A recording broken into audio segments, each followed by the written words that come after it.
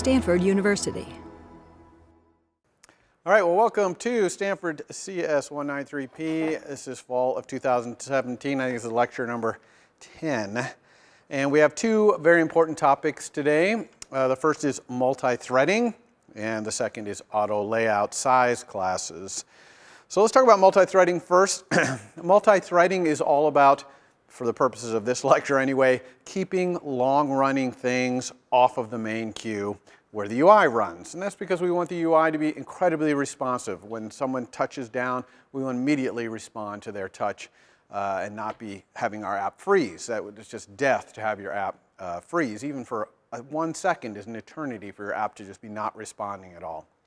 So multi-threading is a much bigger topic. You can do a lot of other stuff with multi-threading, but we're going to focus on trying to get long-running things that might block off onto other threads. Now, the way that multi-threading works in iOS is using queues. Okay, so I'm using queue in the sense of like you go to the movies and you stand in line. That's a queue, right? And what's in the queues in iOS multi-threading is blocks of code. Almost always closures that you put in this queue. And so you got these queues. There's multiple different kinds of queues. And the system then comes along and it has threads. Okay, threads are threads of execution. They're essentially opportunities to run code. And it can run them kind of in parallel. Okay, I actually guess if you had a multiprocessor or multi-core processor, it could actually run things in parallel. But even if you had a single core, single thread of execution processor, the operating system knows how to share that time up in tiny little increments between all of these threads of execution.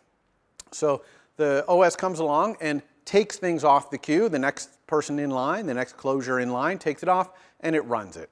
Okay, so that's how we do queues. And there's two kinds of queues. We have serial queues, which is iOS comes along, takes something off the queue, and then as soon as that thing has run to completion, then it goes back and gets another one off that queue. That's called a serial queue. Then there's also concurrent queues, where iOS comes along and it grabs something off the queue and it starts it running, and maybe it has another thread that it can use and it goes and grabs another thing before the other one's even finished, and maybe another. And so it might have 2 or 3 or 4 or 10 things running off of the same queue all at the same time. Okay, that's called a concurrent queue. So we're going to talk about both of those kinds of queues because we're going to use both those kinds of queues to accomplish what we want. And what we want is for the UI to be unblocked, and the UI runs on a single serial queue called the main queue. And not only does the UI run on this, it's the only queue that can have blocks of code put on it that do UI things. So we keep all of our UI stuff here. That way we don't have to worry about multi-threaded UI where we got 2 different threads of execution both trying to draw into the same space or whatever. We never have to worry about that in iOS because all drawing, all UI activity happens on this one queue. Okay? And since it's a serial queue, it all happens on a single thread. Okay? So you never have to worry about multi-threaded UI activity going on.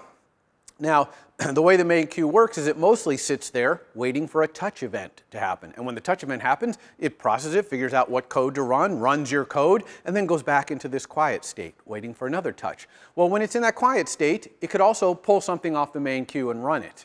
Okay? So you can put things onto the main queue, blocks of code, and it will run in the UI thread, the main queue, the main thread. Okay?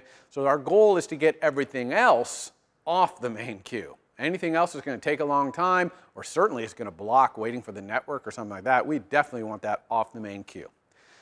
So where do we put those things? Well, we put those in global queues. Okay, now there's actually, you could create your own queue to do that, but we're going to use one of these 4 global queues. And these are concurrent queues that you can throw your code on, and the system will just come along and run them. And there's really no restriction there about what you can put in there. It's just it can't be UI code. Okay, but you can do other stuff all you want. So let's talk about those queues. How do you get the main queue? How do you get a hold of it? Well, there's a struct or class called DispatchQueue, and it has a static var called main. That gives you the main queue. Okay, so now you have the main queue. You're ready to go, and I'm going to talk to you soon about how you put a block of code into the queue, right? Put it at the end of the line, waiting to run. The global queues are a little more expressive. There's not just one of them. There's 4 different kinds here that we're going to talk about. And the 4 of them are different based on their quality of service. That's what this QoS that you see referenced here. Okay, the quality of service tells you what kind of thing, what kind of activity the blocks that you're going to put on there are doing. So let's look at the 4. The first one is user interactive. This is a very rare one to use. This means that the user is in the middle of like dragging or pinching or something, and you want to do something off the main queue that has to happen so fast that it can get back to the main queue in the middle of that drag. Okay, so we're talking about highly interactive, tiny little pieces of work that you might want to throw off the main queue. The reason this is unusual to use is because if it's really so tiny and executes so quickly, you could probably do it on the main queue.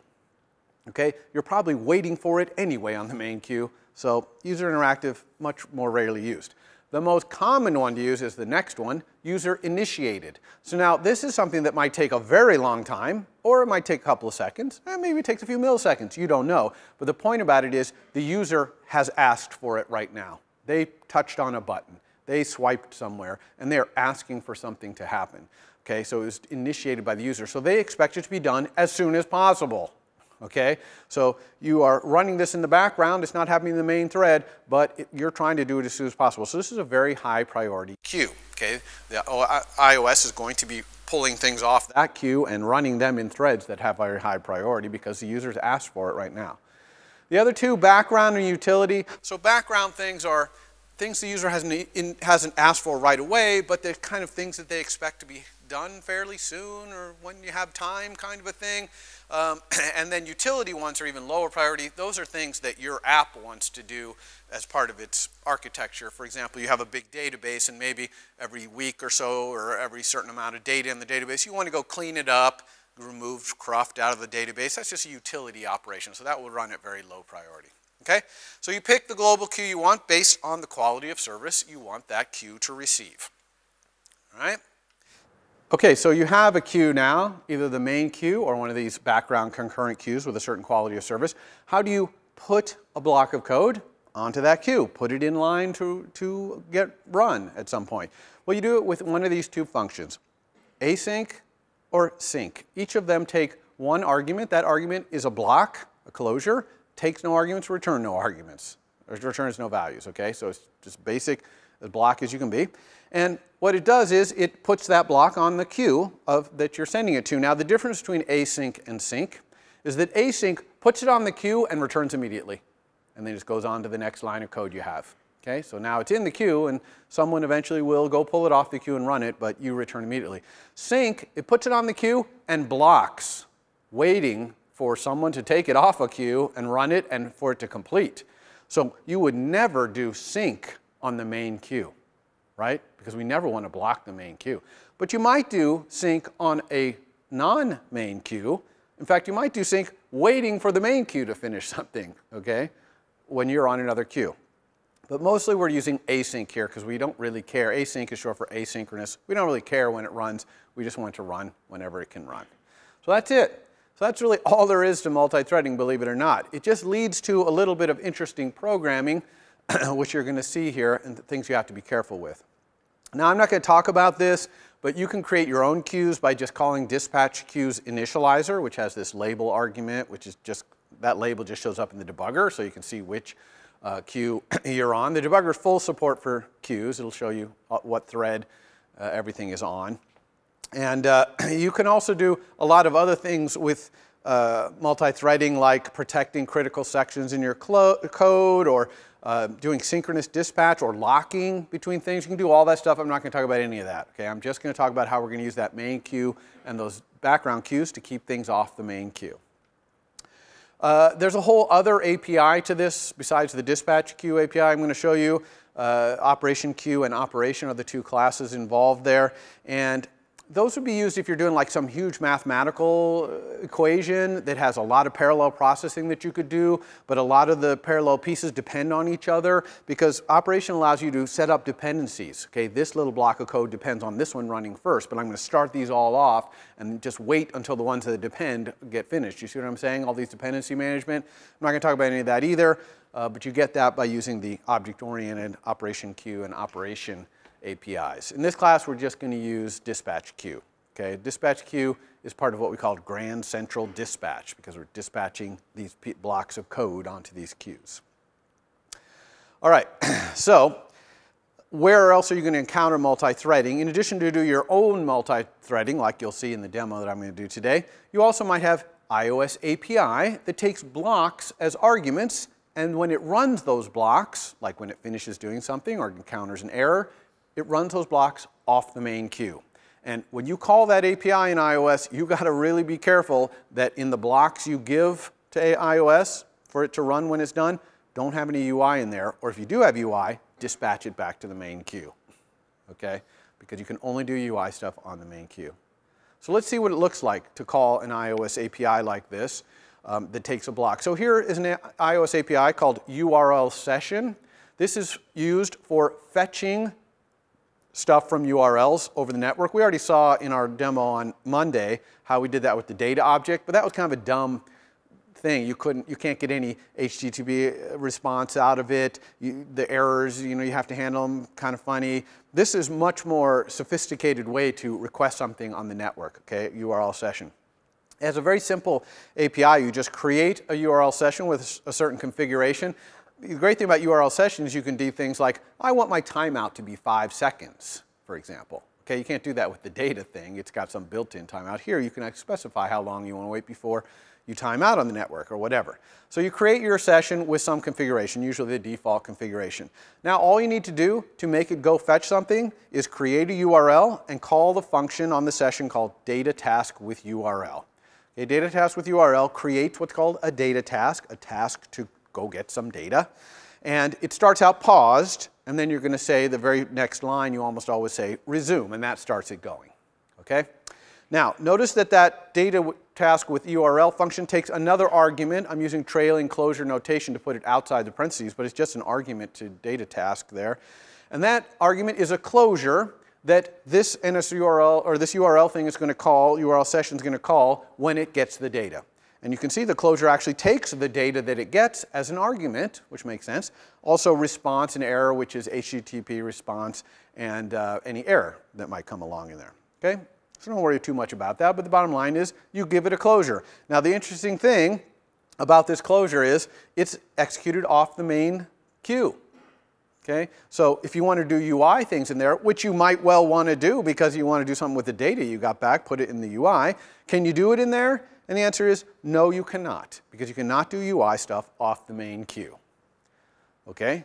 But what if I need to do UI stuff? How do I do it? Well, you're just going to dispatch back to the main queue in there. Okay? Dispatch queue main, get the main queue, async, put the closure on that queue, and you do your UI stuff in there. Now, this all looks almost too good to be true. It's so easy, right? But there's a little bit to think about here in terms of timing. So I'm going to walk you through the timing of this code. This is the exact same code with just some labels on the lines here. And we're going to go through the step-by-step how this happens. First, line A executes, of course. We're starting to do this URL session request. Then line B, where we create this data task. This line B returns immediately. It immediately creates the data task and grabs that closure and holds on to it for a second and starts the task paused. So that's the second line that executes. Then line G, because of the fact line B returned immediately, of course, line G executes next, and you say resume. Okay? That starts that task fetching the URL over the network in the background, not in the main queue. So the next line that executes is line H. Okay? Because resume just instantly starts in the background, but line H continues in the foreground and runs. Okay? What do you think the next line that executes is? Well, about 5 seconds or 5 hours or 5 minutes or whatever later, line C will execute. This happens when the data comes back from the URL. Okay? So now I'm doing something with the data, processing it, looking at it, we're doing whatever I want.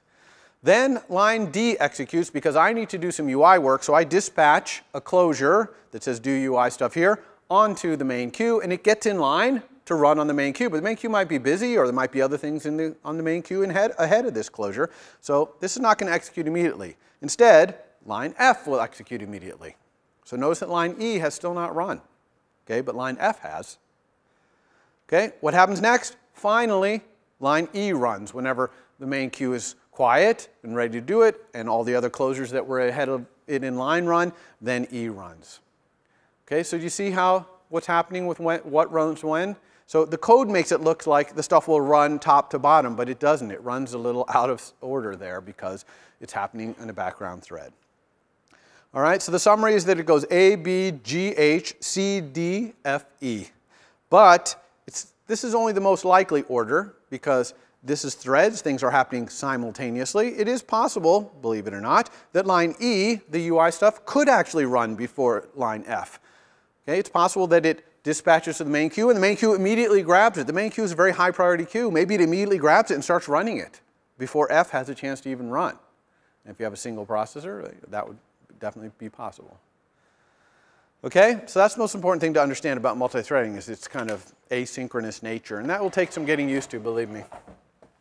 All right, so the demo I'm going to do of multithreading is we're going to take Cassini and we're going to enhance its user interface a little bit. And then we are going to, where is Cassini? Do I have Cassini up here? Yeah, I do. Let's just hide that. Oops, no, let's just go like this. All right, so here's Cassini. So right now Cassini just displays this image, this demo URL that we made right here. So I'm going to comment that out, and instead I'm going to build some UI to use my image view controller as a generic image viewing MVC. I'm going to add another MVC, similar to like we did with the themes when we chose the themes. This MVC is going to pick which Cassini image I want to look at. I have some Cassini images, which I'll show you the URLs for in a second, that were taken related to the Cassini probe to Saturn, and I want to look at them on screen. So let's start by doing our UI first. So let's just go all UI here. So here's our UI, our existing kind of generic image viewing MVC. And I'm going to go down here and create a new view controller. Just drag it out here. Of course, view controllers all need to have their own subclass. So I will create a new subclass. I'm going to call this my Cassini view controller. Okay, I'm going to make sure I put it in the right place. Okay, not up to the project level. All right, so here it is. Okay, I'm going to select it and make sure I go to my identity inspector over here and change its identity to be image view controller. I'm going to have it be the place I enter. Let's go ahead and build our whole UI. In fact, let's make this work both on iPad and an iPhone. So I'm going to take this guy and I'm going to embed it in a navigation controller. I'm going to take this view controller right here, embed in navigation controller. And then I'm going to take this whole thing right here and make this be the master of a split view. And this is going to be my detail. So let's zoom way out here and grab a split view controller. Move this out. As usual, our split view controller brings out the document outline and has all this extra stuff here. Whoops, we don't need any of this extra stuff, so let's delete that. Then we'll zoom back in. Grab our split view controller here. Let's make the split view controller be where we enter, right? Let's make this be our master. Let's grab this and bring it down here and make it be our detail. Okay, so we've set this up. Hopefully you're used to doing this. You're doing this in your homework. It's pretty straightforward. So now we've got a UI that will pretty much work on both devices, both split view on iPad, and then also it'll work on an iPhone.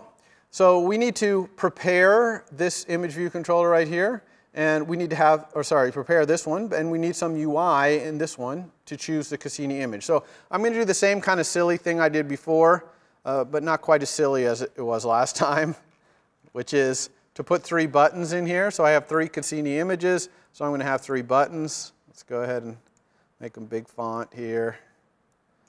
40 point seems to be my favorite size font.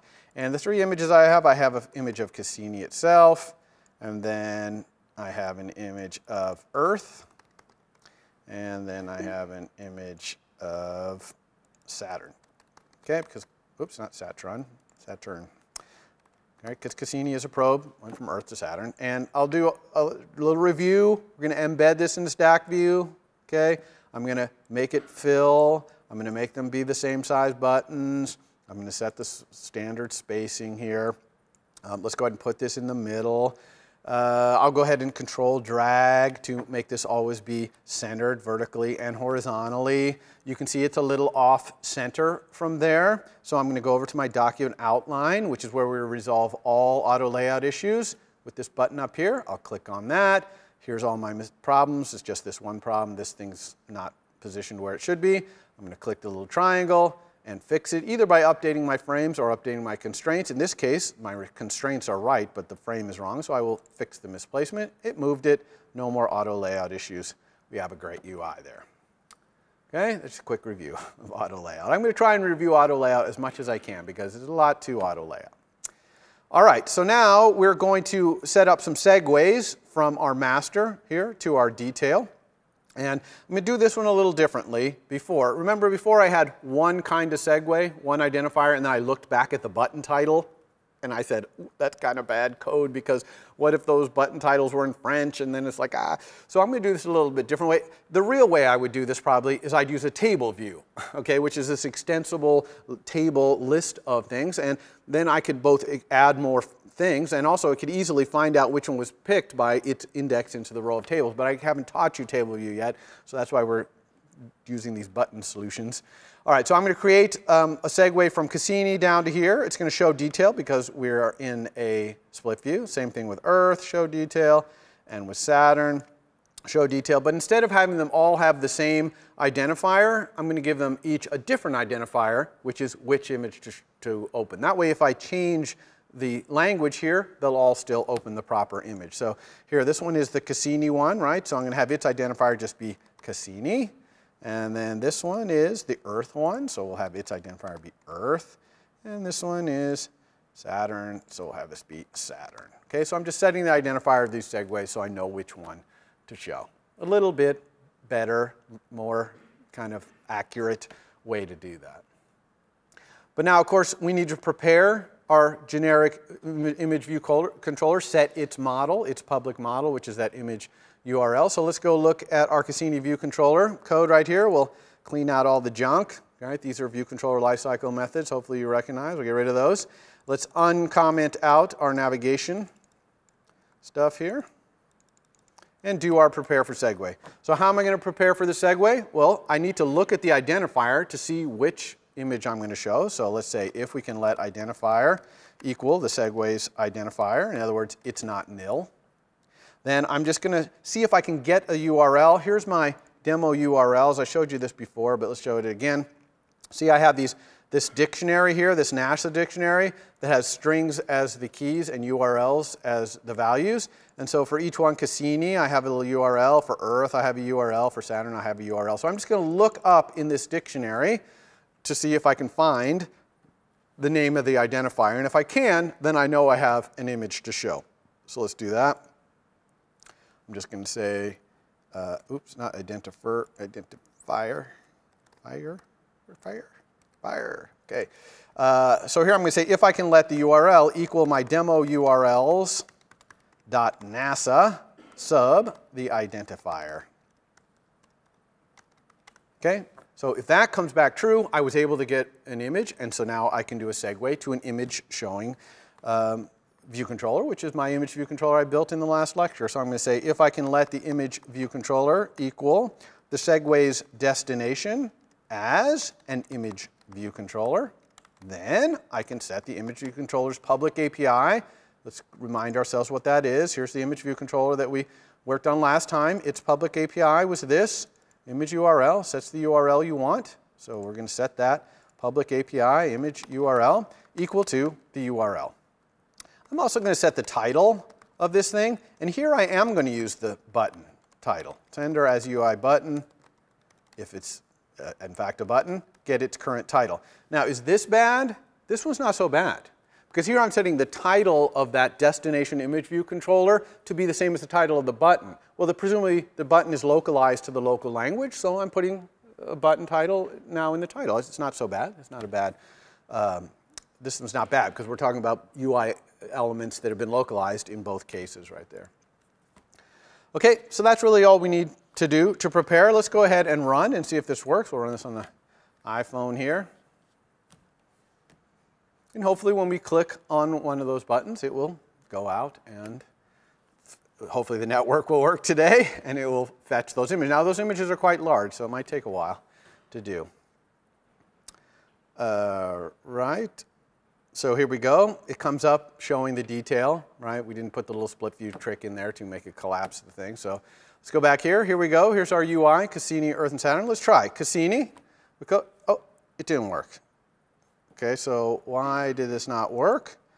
Let's go.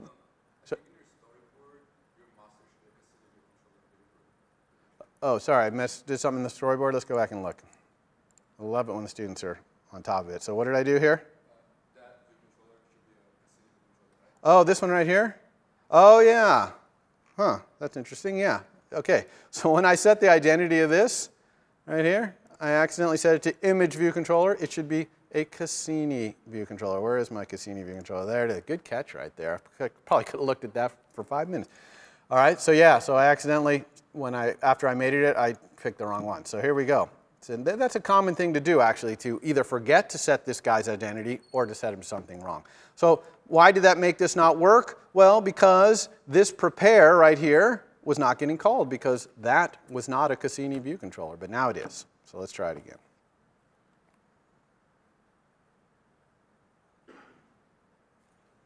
Okay, so here we go. Go back. Let's try it. Cassini.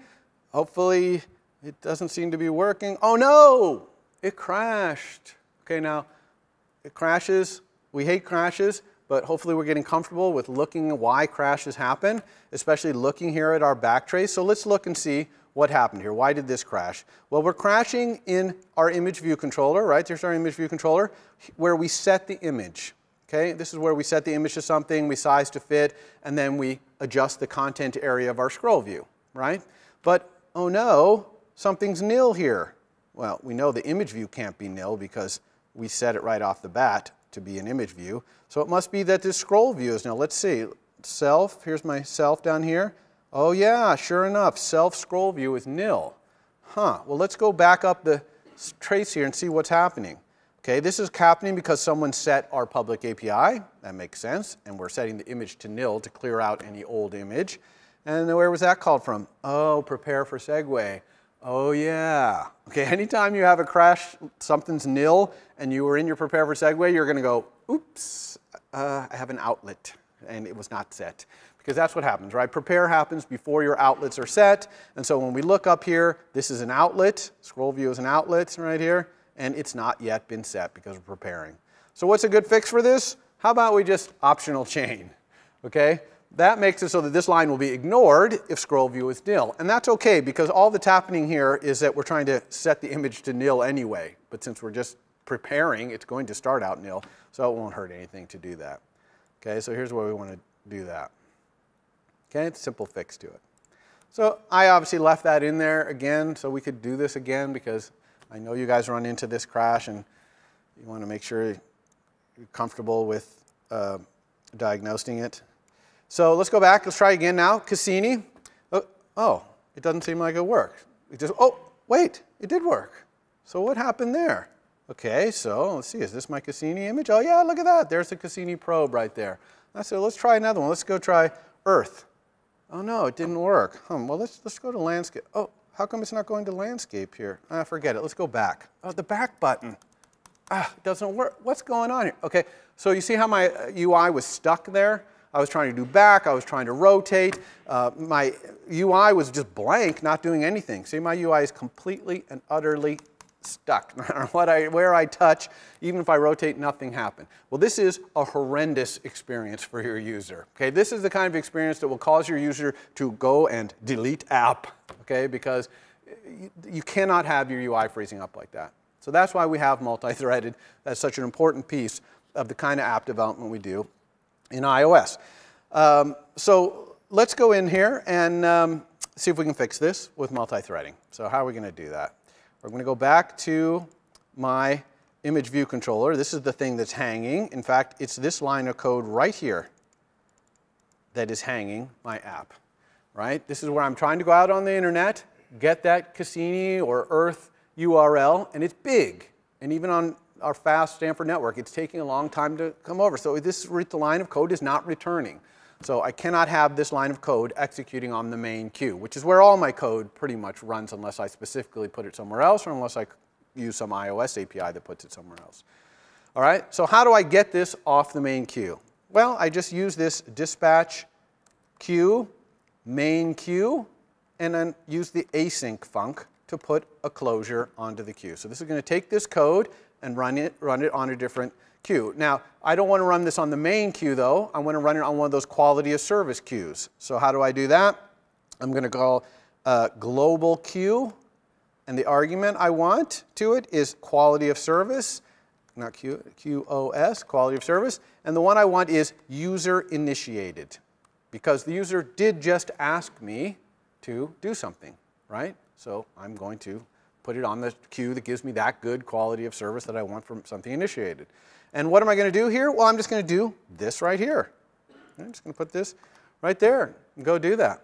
And this will immediately stop my app from blocking like that, because it's going to be doing this network fetch on some other queue. Now see, it's complaining here because, of course, this is now inside of a closure. Okay, so I have to do self like that. Now, every time I do this, what did I tell you to do? Check to see if you have a memory cycle, right? And we don't have one here because self does not have a pointer to this closure. Okay, there's no pointer inside self that points to this closure, so there's no cycle. However, with multi-threading, when you do this self dot, you have to think of another thing, okay? Which is, what happens if the code before this line that has the self takes a long time to execute? So long that this view controller doesn't even want to be here anymore. Can't you imagine that easily happening? Someone clicks to go get an image. The image is taking 5 minutes to come along. They're like, forget it. And they click somewhere else. Okay? Go back or something. Now that view controller that requested that image, it's meaningless. It has no value. It should not be in the heap. But it's being kept in the heap by this closure. Do you see? Because I have a reference to self in this closure, this view controller, my image view controller, is being kept in the heap for as long as that image request is outstanding. So this is a case where I want to do weak self here. Okay? Not having anything to do with memory cycles, but having to do with the fact that I don't want self held in the heap by this closure. If this closure takes so long to run that the user doesn't care about self anymore, then I don't care about self anymore. So by definition, I want it to be weak. Everyone, any questions about that? So that's another thing you need to do when you type that self dot, because Swift warned you about this inside a closure. If you're doing multi-threaded, think about whether things want to be weak here or whether you really want to hold things in the heap. Okay? All right, so this is good, but this is not going to work either. While this will stop my UI from blocking, it'll probably screw up my UI. Probably cause my UI to draw all funny or get completely wedged. And why is that? Because this line of code. Okay? Here I'm setting image, which is this thing right here. And if you look at the setting of image, it sets a UI image views image, that's a UI thing. It's sized to fit that UI image view thing, that's a UI thing. It sets a scroll views content area to a certain size, that's a UI thing. I'm doing all kinds of UI stuff when I set this image. So I can't do this on the queue that I put this code on. Okay, this global queue is not a UI queue. I can't do it there. So what I have to do here is to dispatch queue main async this code back to the main queue. Okay? Now, it's going to get in line and run on the main queue when the main queue is quiet. See that? So this is cool. This really, like you can see, this code is awesome. This is like the easiest multi-threaded code you can possibly write. But you do understand that this stuff is happening perhaps a minute after this line of code, right? Okay, because we're putting on another queue. It might be blocking on the network. Now, that leads us to one last thing we need to do here, which is what happens if we request this thing, and not through our UI, but in some UI, someone calls this image URL and sets it to something else. Okay? They set this image URL to something else, and we go to fetch that image. What happens when this image comes back? We don't care about it. we're off on working on a new image. So when this comes back, we need to check to make sure that our current image URL is the URL we requested here. And we can easily do that by just saying URL equals our image URL. Okay? This is weak, so we go like that. So here I'm just checking, after this maybe takes 5 minutes, I'm checking to see if that URL is the one I asked for. Because if it's not, I don't care about it anymore in this class. Do you see? So this is what I'm talking about, where when you're doing multi-threading, you have to think about the timing of things. Things might take a while. When they come back, things might be different than they were when you left. Okay, so this is a great little piece of code to really understand, because it covers a lot of ground, from the weak self and checking this and dispatching back to the main queue, getting one of these background queues. Okay, really make sure you understand this little piece of code right here. All right, so let's run and see if this has indeed fixed our nice UI to be responsive. Okay, here we go. Let's try it again.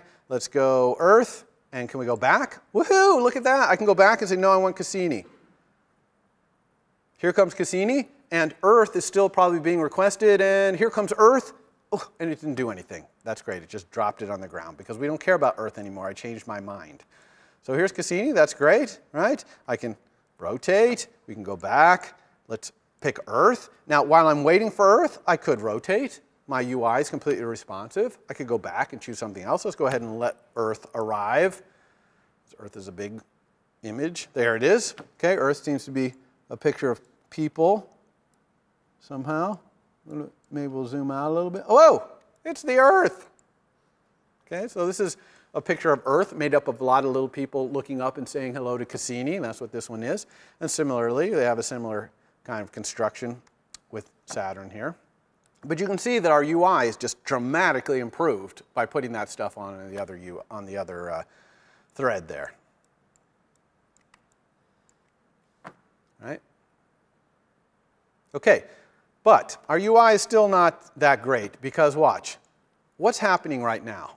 The user has no idea. They wanted the Earth image, and it's not here. And they're like, well, I guess there's no Earth image, you know. And they click back.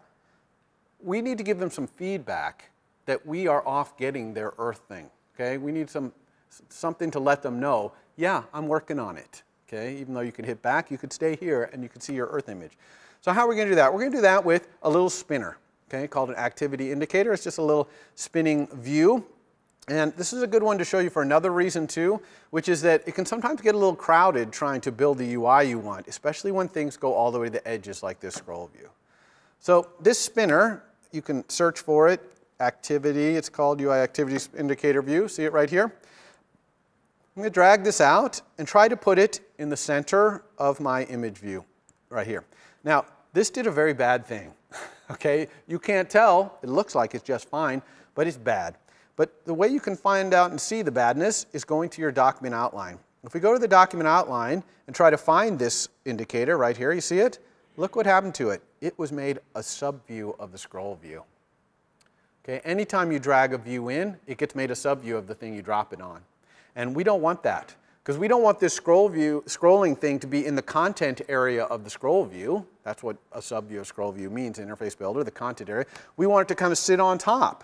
And luckily, it's super easy to pull it out on top in the document outline. It's very difficult to pull it out on top over here. But here we can just lift it up and put it, actually that puts it behind, and here we can put it in front. So now it is not a sub view of the scroll view.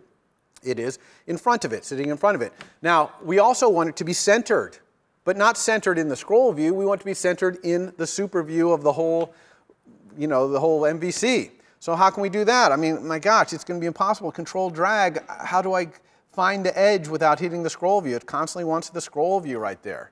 Well, we can control drag in here. Look at that. Okay, control drag up to here and say we want it to be centered horizontally and vertically in the safe area. Okay, we got a little misplacement there, no problem. We'll fix that. Update frames.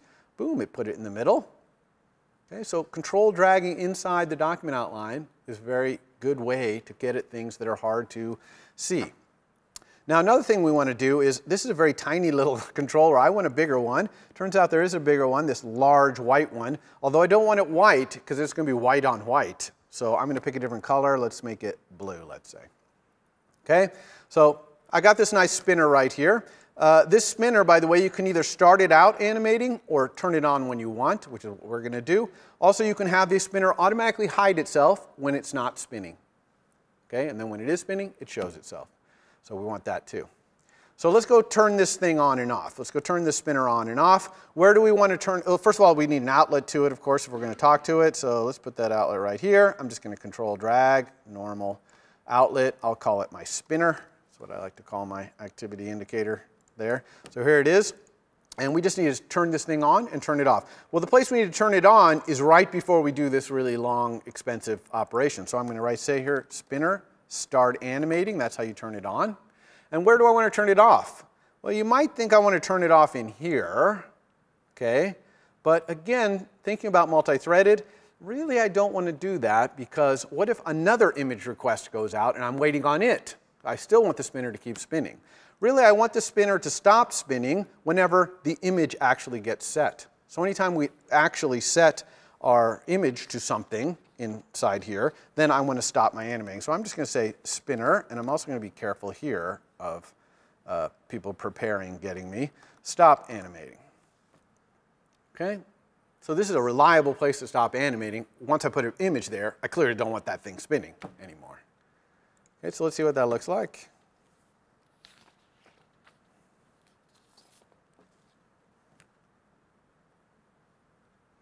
Okay, so we didn't request anything, so there's no spinner. Let's go here, ask for Cassini. It's spinning, you see, and as soon as Cassini arrives, it stops spinning. If we zoom down, you'll see that it is not there. It's hard to see in this background, but it's not there. Okay, and let's just quickly make sure this is all working on an iPad. Let's go up here, iPad, and run it on there.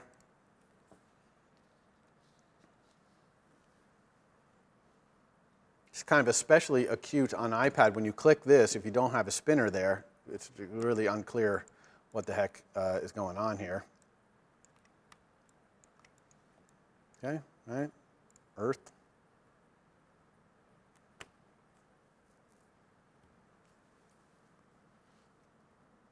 And while this is spinning, we could change our mind and go to Cassini.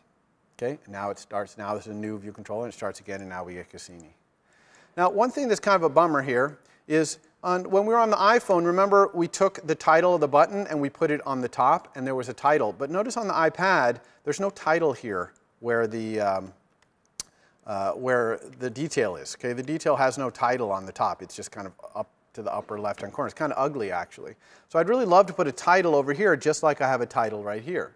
So how can I do that? Well, it actually turns out to be quite easy to do that. I'm just going to take my detail right here, and I'm going to embed it in a navigation controller.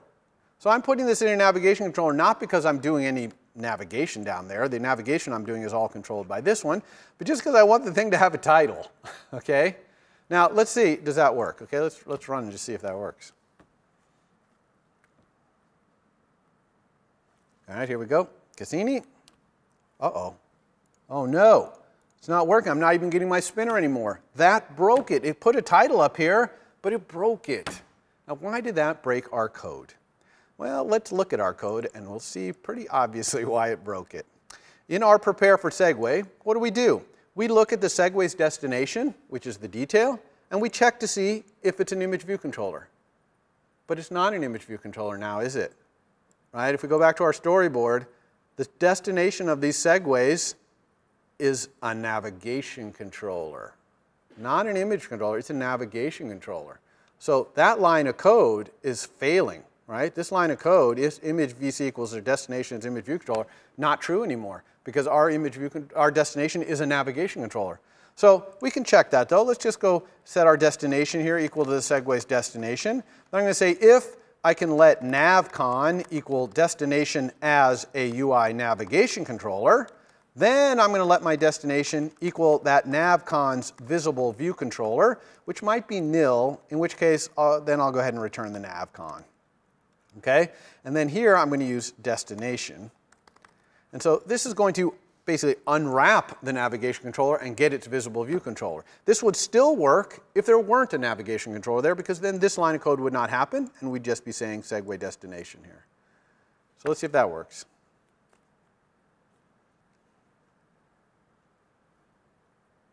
Okay, here we go. Cassini. Look, oh, we got the title, we got the spinner. Whoo, it's working. Okay, Earth, put the title, spinning. All right, now, this is very common to want to do, to put your detail in a navigation controller, and you have to do this little indirection. A lot of times what I'll do is create a little extension to UI view controller. Okay, it's a little var I call contents, which is the contents of the UI view controller, which for most view controllers is just itself. But if it's a navcon, if we have to do this little doohickey here, then it'll return its visible view controller. So I'm going to say, if I can let myself be a navigation controller, then I'm going to return my visible view controller. Or if that's nil, then okay, I'll return myself. And if I'm not a navcon, then I'll just return myself. So contents just is the view controller itself, or if it's a navigation controller, it's the contents of the navigation controller. You could also do this with tab bar controller. You could have an else if it's a tab bar controller, then show me the view controller that is the current tab. You can do the same thing. So here I don't need to do this anymore. I can just say segue.destination.contents. All right, and this is going to give me what I want. See how this cleans up this code really nicely? So you'll often want to have an extension like this when you have your detail might be wrapped in a navigation controller.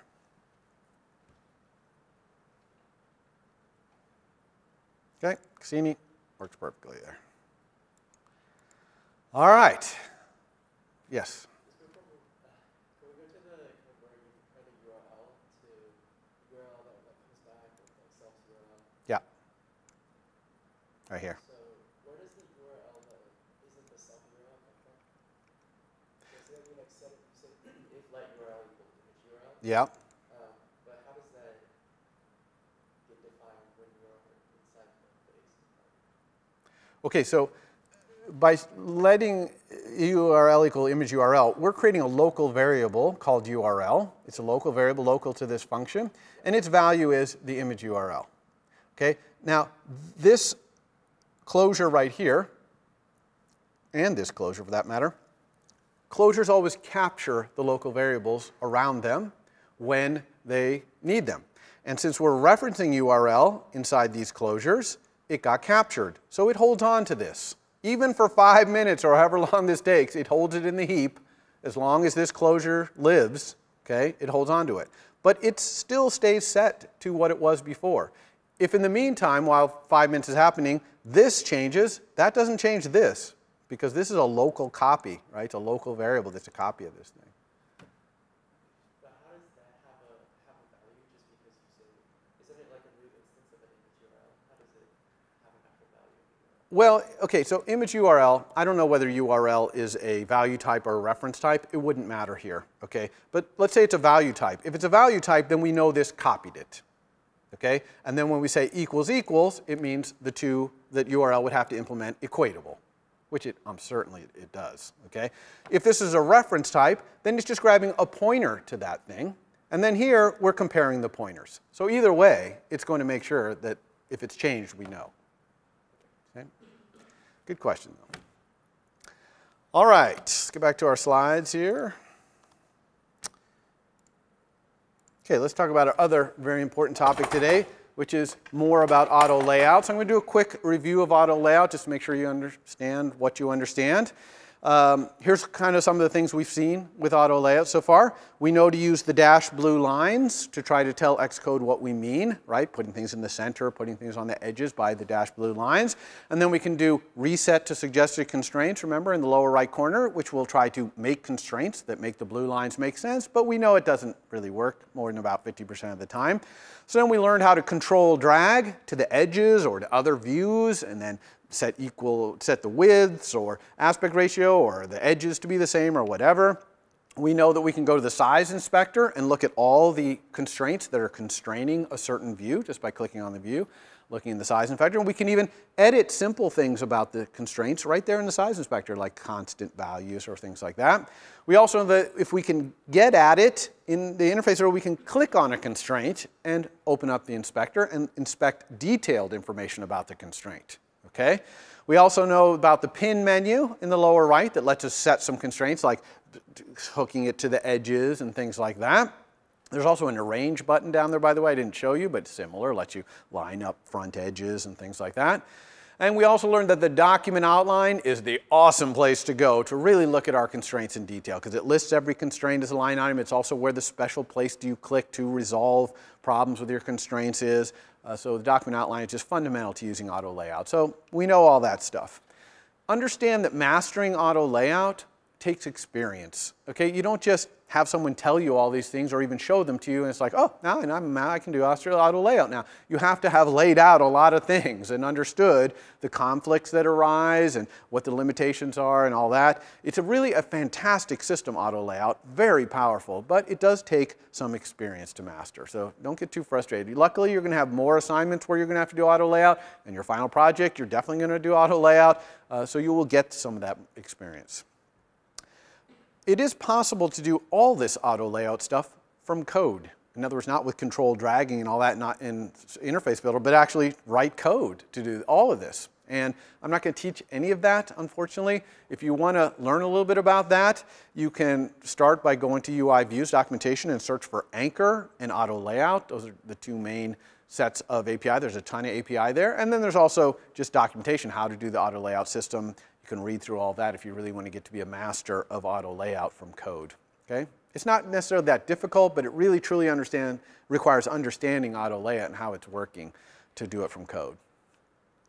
All right, having said all that, auto layout is sometimes just not enough. Okay? The auto layout you know so far is just not enough. Okay? Sometimes when you rotate your device, your geometry changes so dramatically that there's just no way to control drag to make things happen. For example, in concentration, we know that concentration with a lot of buttons looks great in portrait. All the buttons kind of look square. But then when you go to landscape, the buttons are all smashed down. There's barely enough room to say flips 27 at the bottom. And it just really gets smashed. It really would be great if when I switched to landscape, if I had 20 buttons, let's say, it went 5 across and 4 down.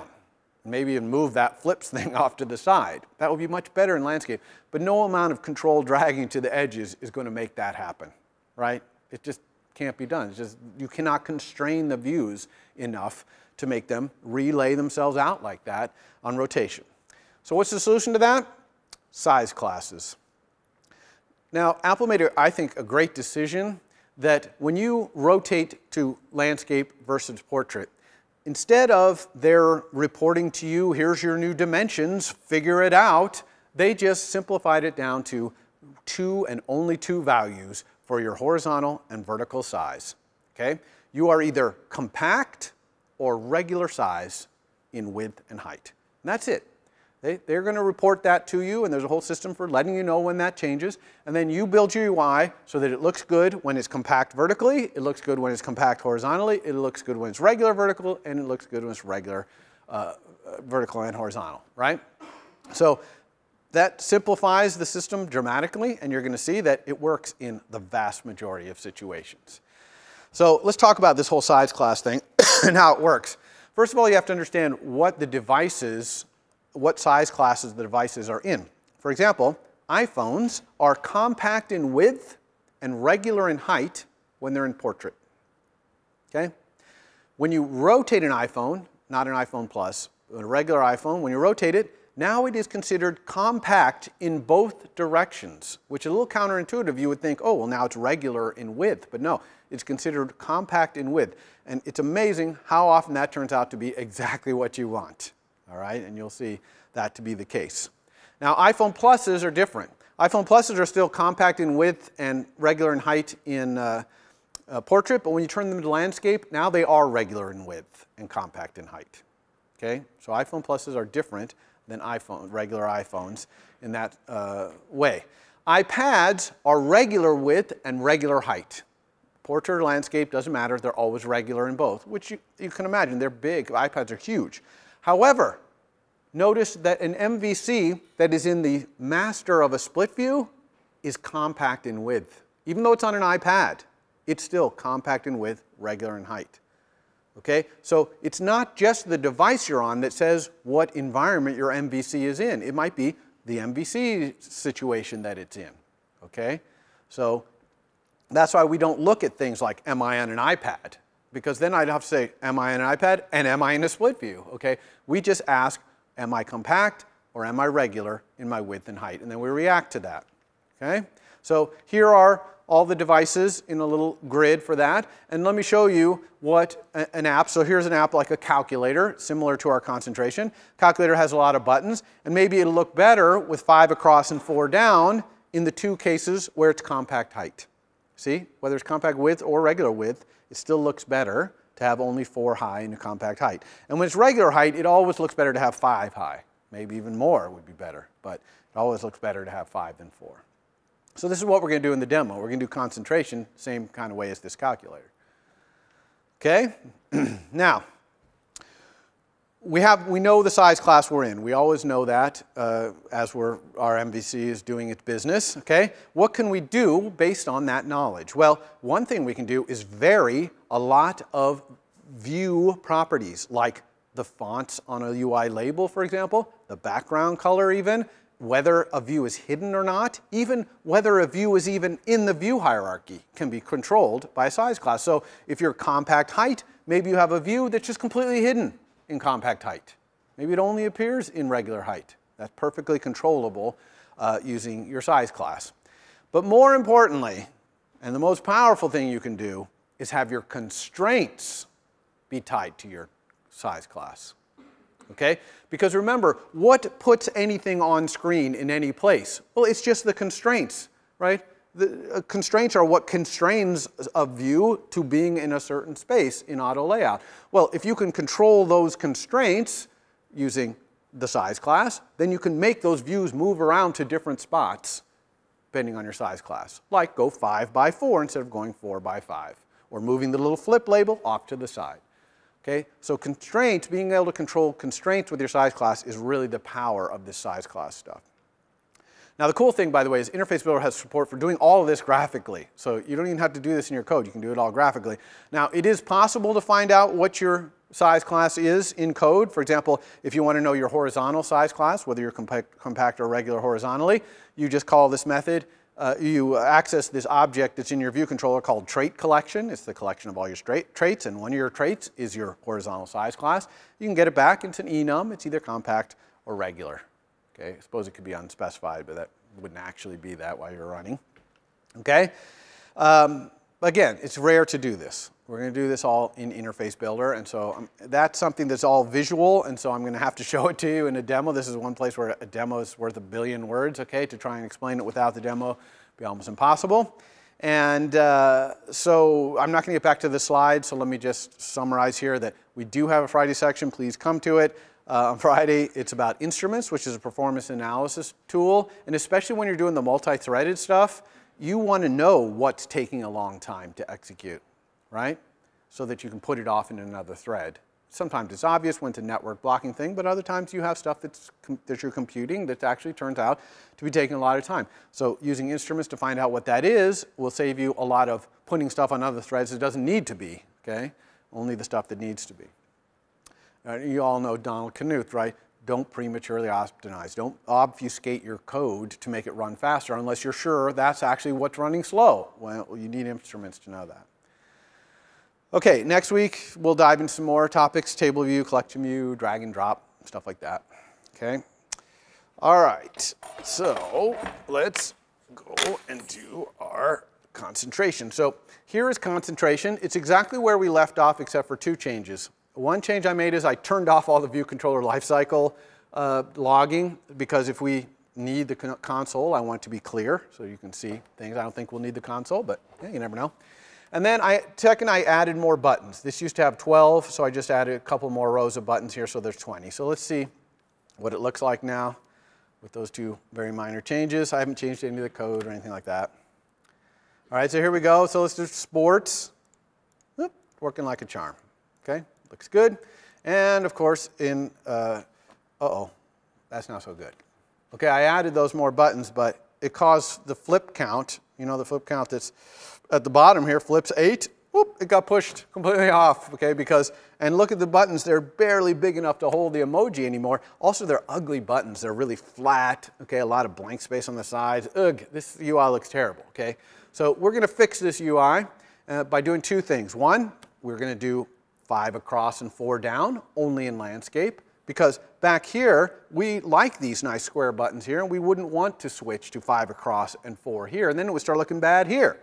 Okay, so that's one thing we're going to do. And the other thing is we're going to move this flips thing, okay, in landscape to be over to the side here, over on the side. This will help the buttons be even more square and use the space more efficiently on the side. Okay, so those are the two things we're going to do. All right, so how do we do this? How are we going to do this? Well, we need a strategy for doing all this. And my strategy is going, and remember, we haven't looked at this a lot, but remember you can look at all your devices down here, including whether they're in landscape or portrait. So here I'm looking at this thing in landscape. And here's where my problem is. It's 4 across and 5 down. I want it to be 5 across and 4 down. So my strategy is going to be, I'm actually going to add 4 buttons here. And then when I'm in landscape, I'm going to hide these 4 buttons. And when I'm back in portrait, I'll hide the new buttons I added. So I'm actually going to have 24 buttons, but 4 of them will be hidden in one or the other. See that strategy? So this is one strategy for doing it. It's a simple strategy, so we're going to start with a simple strategy. All right, so let's do that. Now, to do that, so you can see what I'm doing a little more, I'm actually going to see this little constraint right here. This is the constraint that's holding this to this right edge. I'm going to delete this constraint just temporarily here. So it makes some space for me to work. So I'm just going to delete that, and so it's not pinned to that edge, so it moved over. Now I'm going to add these 4 buttons. Remember I said I'm going to put 4 buttons on the side, so I'm just going to copy and paste one of the existing buttons. In fact, I'll paste it 4 times. I'm going to select all of them. I'm going to go down here to our embed, okay, and make a stack view out of it. I'm going to go inspect that stack view, give it some spacing. I don't want it to be leading, I want it to be fill. Right? And I want to fill equally. I want all the buttons to be the same height. All right, let's go ahead and make sure that we wire it up to our card buttons array. So let's do that. Control drag. There's 1, and there's 2, and there's 3. Let's move this up a little bit. Sorry, and there's 4. Okay, so we've got it in our card buttons. Now I want these 4 to join the party. Okay, I want them to join in here, so I'm going to select both of these stack views, and I'm going to embed them in a stack view. Okay, we'll go ahead and put some spacing in there so we can see it a little better. Here, I don't want them aligned on the bottom. I want them to fill. However, I do not want fill equally. Do you see why I don't want fill equally? That would make this one stack view the same width as this whole big stack view. So that wouldn't be really wide, and those would be small. But I do want this stack view to be the same width as all of these. So how am I going to do that? Okay. Well, I'm going to control drag from this stack view to one of these buttons over here and say, please make them equal widths. And that's perfectly legal to do that, to have one view and just say, please always be constrained. These are all constraints. Constrain yourself to be the same width as this one over here. Okay, and that's going to ensure that even as this gets wider, that row will always be the same width as all the other rows in here. Okay, so I've created this new stack view right here. This stack view has no constraints, right? If we look over here, right, there are no constraints on it because I just created it.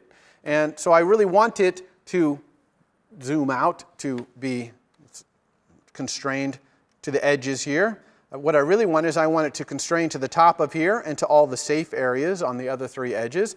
So I'm going to try the pin again. Remember this pin over here? So I'm just going to try putting an 8-point pin, and it's going to do that to nearest neighbor. I'm hoping it's going to pick the right nearest neighbor all on all sides. Let's see what it does.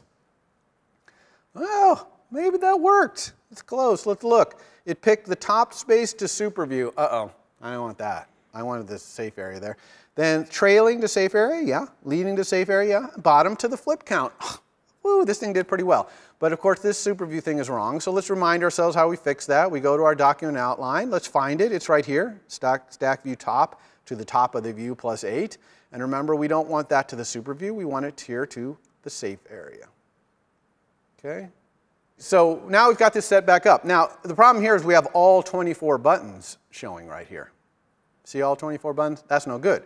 So I don't want these 4 buttons showing in landscape. So how do I do that? I'm just going to pick this stack view, and I'm going to make it disappear in landscape. But not in landscape. It's going to disappear when I'm in a compact vertical size class, okay, which is only iPhones in landscape, turns out. Okay, so how do we do that? Well, if we inspect this stack view, I'm just going to the normal attributes inspector over here. Look at all these little plus signs. You see these plus signs? Here, plus, plus, plus, and one down here, plus. These are all attributes of the selected thing that can be varied by size class. Okay? So it's not just whether it's hidden or not, which is what I want right here. You see, it is hidden right here. That's got a plus. But also things like the background color, or for the stack view, even the alignment, the distribution. You can have this change when you go to a different size class. It's pretty darn cool. So we're going to do a simple one, which is hidden. And the way you vary is you just press the plus. And when you press the plus, it says, oh, you want to vary hidden based on a size class. Well, what size class would you like to vary for? Well, in my case, it's compact height. I don't care about the width, so I'm going to set width to any. Any width is fine. But height, compact, yes. I want a compact variation. This gamut, by the way, you can vary based on the color capabilities of the device you're on. We're not doing that. It's not really an auto layout thing per se, but it still can be varied. And so I'm going to hit add variation. And watch what happens right over here when I hit add variation. See, we've got a new hidden. We have this hidden and another hidden. This one is HC, which stands for height compact. And right now, it's not hidden in height compact, but if I turn this on, woohoo! See, it hid that entire stack view because I'm in compact height right now.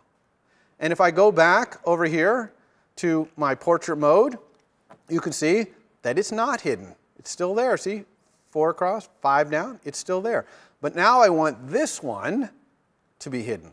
So I'm going to click on this stack view, select the whole stack view here, if I can. Can I get that?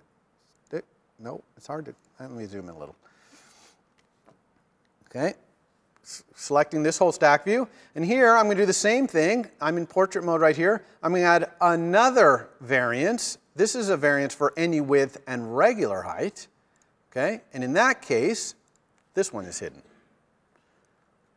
Okay. So voila, look at that. 4 wide, 5 high, and over here, 5 wide and 4 high.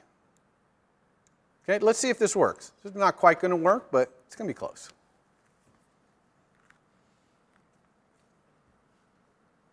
All right, so here we go. Let's go sports. Look at that, 5 wide and 4 high. Excellent. Let's pick some things here like this. Okay, now let's rotate. Whoop. Okay, looking good. Let's pick something down here and rotate. Ooh, oopsie. What happened to those? See that? They're gone. I picked 2 that were in this row that got hidden. So it makes perfect sense. When we went over, they got hidden. So how am I going to fix that? Well, this is kind of a clunky UI because we're using these outlet collection to gather all these cards. But one trick I could do really easily is go back to my code here for the concentration view controller, and just everywhere that I'm doing card buttons, looking at the card buttons, instead of looking at all 24 card buttons, I'm only going to look at the 20 that are visible at any given time. So I'm going to create a little private var here called visible card buttons. It's going to be an array of UI buttons also. In fact, it's even going to be implicitly unwrapped. And it's going to be computed. I'm just going to return my card buttons if they've been set, and I'm going to filter them by the button's super view being visible. Because if the button super view is visible, then it's visible, right? So I'm going to say not $0.superview is hidden. Okay? So these are the visible card buttons. This is a little fragile to do this, but we know that all our buttons are in stack view, so this is okay. You probably could find a much better way to calculate whether it's actually on screen or not. But anyway, and I'm just going to now replace everywhere that I use card buttons with visible card buttons. So here and here and here, I'm just finding and replacing here, paste. Okay? So now, that's going to fix this problem, I hope. Let's find out.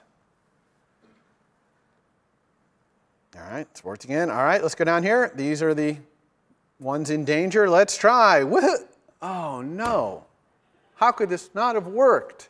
Okay, that code was infallible. Well, here's the problem here. When I switch back and forth, all those views get relayed out, right? Layout subviews happens, but nothing ever causes them to get reset up from my model. So they've all still got the buttons from what they were before. So what I need to do is every time I relay out my subviews like this, I need to update my view from a model. Well, guess who comes to the rescue here? It's View Controller Lifecycle, right? View did layout subviews. In View did layout subviews, I'm just going to update my view from my model.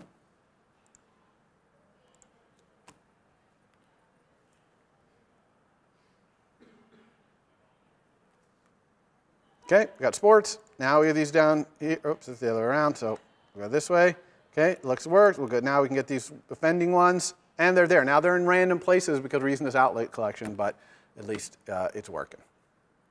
Okay, now what about the problem of where's our flips number? Okay, there's no flips there. Okay, it got pushed down below the tab bar down there. How are we going to fix that? All right, we're going to fix that in a different way, just to show you there are other ways to do these things. What we're going to do is we're going to move this flips thing up here. Now, you could imagine, let's create another one and then do is hidden on the two of them. And yeah, we could do that, but that kind of starts to get ridiculous because now I'm going to have to have another outlet to that other one. What a pain. I really just want to move this. Well, what makes this be here? What makes it be here is these constraints on it. The fact that it's aligned to the center, that it's hooked to the bottom, that the top space is hooked to that stack view. That's what makes this be here. So if I could change those constraints, I could make it be over here. And as long as those constraints only happen in height compact, woohoo, it'll switch, right? So that's what we're going to do. Now, how do we do that? Okay, we don't have the little pluses by all our constraints.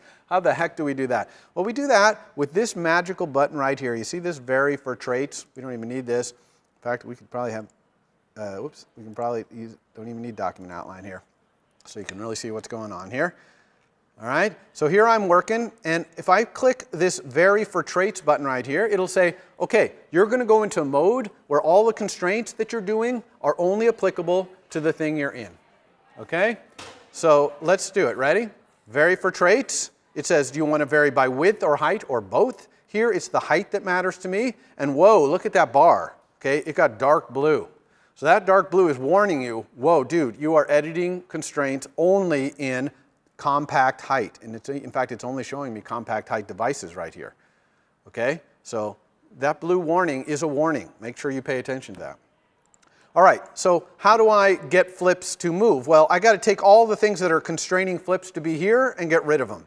So I'm just going to go over here and delete all of these constraints. And if I go over to my document outline here and I look at my constraints, you'll see that they didn't actually get deleted. See how they're grayed out? Why didn't they get deleted? Because I only deleted them for this size class. They still exist in the other size class. Okay, so that's why they're only grayed out here when I'm looking in this one. But it is good. It freed up flips. You see, flips is no longer tied to anything. And also, by the way, of course, this little constraint right here, if I can click on it, this little I-beam right here, that's got to go as well, because that is no longer going to be constrained to the edge. It's going to be constrained to the edge of this flips thing. Right? This is going to be constrained to here. So let's go ahead and use control drag to put this thing centered vertically. Let's also use control drag to hook it up to the trailing space, although I don't want it to be 11.667. We'll do our standard 8 right there. And then let's go ahead and have this guy, we'll use the pin menu for him, and have his right edge there be to the nearest neighbor, which happens to be flips. And then also we'll use pin again to hook this bottom of this right here to also be 8 from its nearest neighbor, which is the bottom. Now all these constraints that I just put in are all only for height compact. Okay, but now I'm done varying with that. Now if I go back, you'll see, look, it had no effect over here. Okay, flips is still at the bottom, And over here, it's at the side. So let's go ahead and run.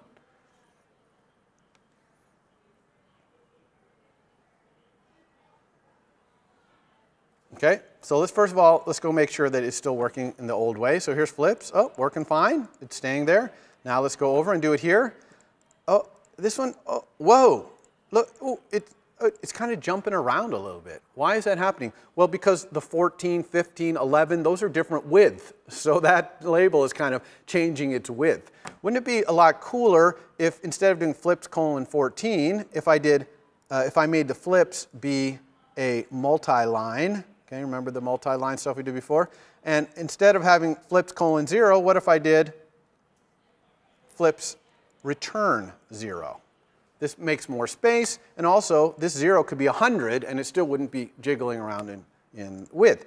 Well, that's actually really cool. Unfortunately, I just edited that and it's also going to be true over here, and I don't want it over here.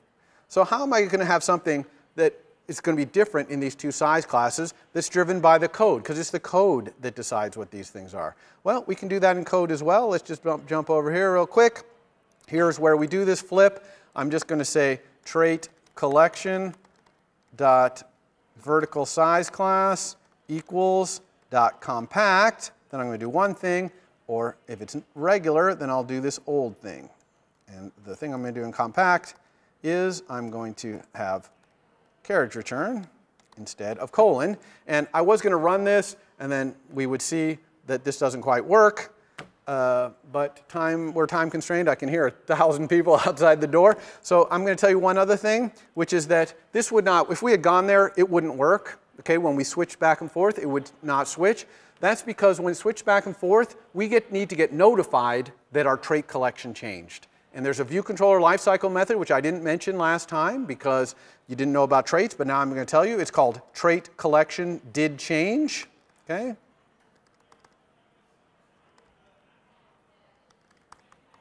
And this gets called every time your trait collection changes, right? Every time your size class changes. So here I'm just going to update my flip count label. Because my flip count label, if you look at its code, it depends on the trait collection. So of course, every time it changes, I need to update it, right?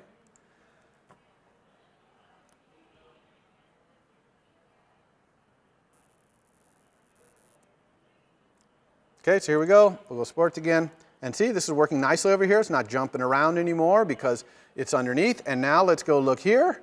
And we got our colon. Woo, look at that. And we'll go back here. Okay, that is it. We finished before the crowds came in and trampled us. And I will see you on Monday. Your homework, remember, is due on Monday, before lecture on Monday. And hopefully you'll have a new homework going out on Monday, or maybe next Wednesday. Let's see what happens over the weekend. For more, please visit us at stanford.edu.